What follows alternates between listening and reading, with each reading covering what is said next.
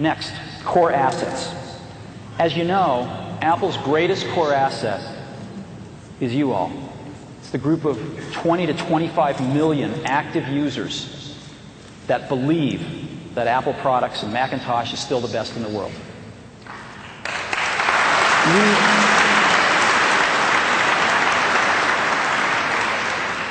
I don't think we've been doing a good enough job taking care of you. Have you called I've called the support lines myself. I've gotten very acquainted with the hold signal. And so I think we're going to see some changes there soon. And I apologize for anything in the past.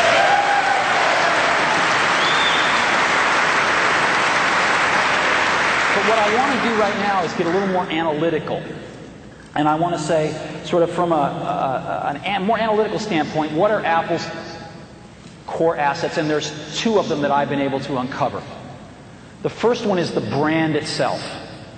And the second is the Mac OS. Now the brand, if you asked, what are the 5 greatest brands in the world? If you went out and you asked professionals this question, I think Nike would be on everybody's list. Coca-Cola would be on everybody's list. Disney would be on everybody's list. And Apple would be on everybody's list.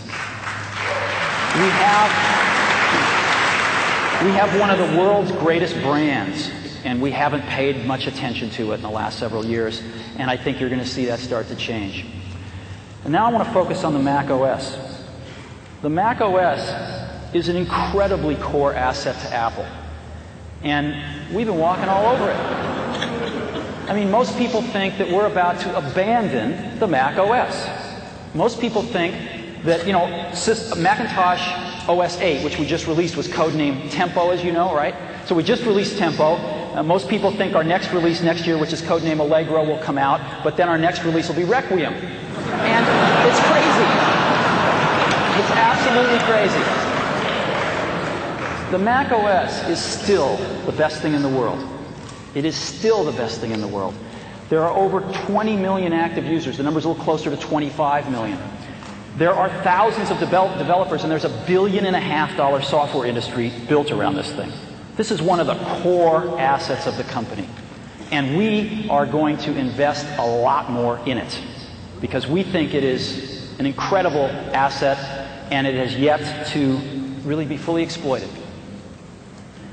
Apple is about the Mac OS.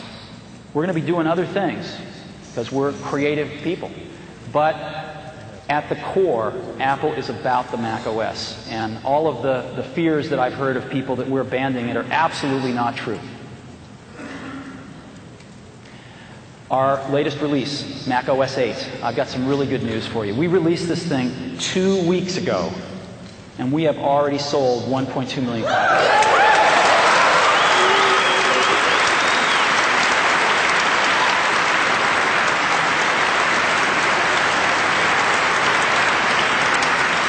That's 4 times greater than what our forecast was. So we're scrambling to ship everything, and if it takes a little bit to get yours, please, I apologize for that, but we are scrambling. And this number's going up. It shows no sign of abating. So things are going very well with OS 8.